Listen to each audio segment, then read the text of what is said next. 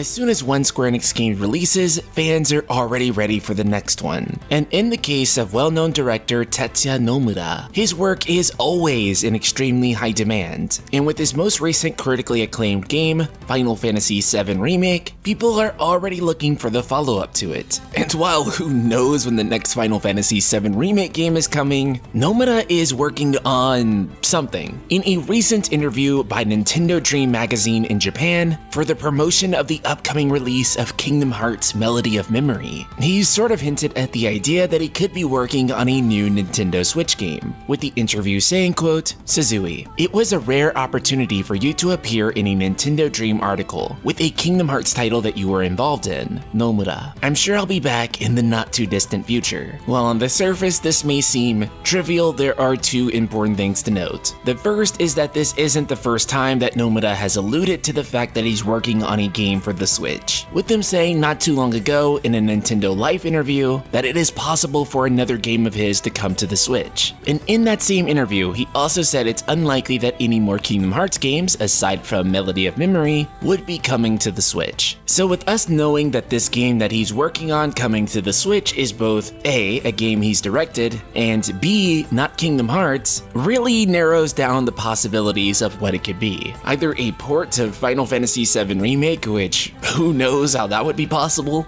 but hey, they got The Witcher 3 running on that thing, so who knows. The World Ends With You 2, and with an anime adaptation coming pretty soon, that kind of seems likely. Or a brand new IP, which is also pretty exciting. Though whatever this title ends up being, I'm certainly looking forward to it. And of course, that's not the only bit of Square Enix news today. The current pandemic has point blank made existence suck over the past year, with many of the things that we love and look forward to either being cancelled or postponed. And this isn't just limited to your favorite social activities. It also made game development extremely challenging, and Square Enix CEO Yosuke Matsuda has recently commented on this matter in a Financial Times interview, saying that the virus has caused time to stand still on the production of new titles. Matsuda said that while they benefited from people spending more time at home due to the virus, and thus selling more games, there was a tremendous negative impact on the pipeline for new games, with them saying, quote, "There's also considerable impact on the production side. It will resonate in the future. What we are selling now may have provided some positive aspects, but on the negative side, time has stood still in terms of production. We couldn't develop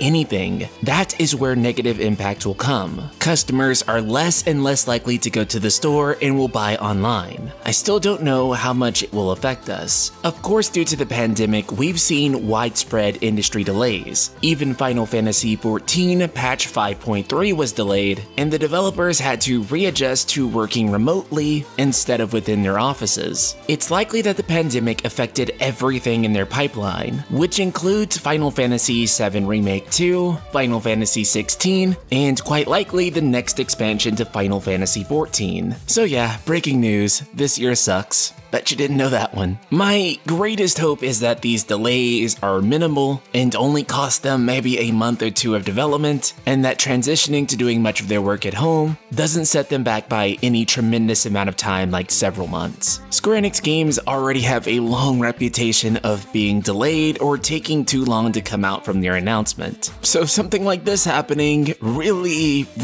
does not help. But with all of that said and done, Ultima, I want to hear from you. What do you think Nomura's new game for Nintendo Switch could be? And do you foresee any major delays in Square Enix games due to the pandemic? Subscribe, click the bell icon, and let me know in the comments below. And if you value this channel, be sure to check out the Patreon for the Night Sky Prince, where I'm supported by incredible people like Colby Frederick, who help keep this channel alive and growing. So if this community means a lot to you, be sure to check out the link in the description below. A big shout out to Colby and the rest of the Ultima community.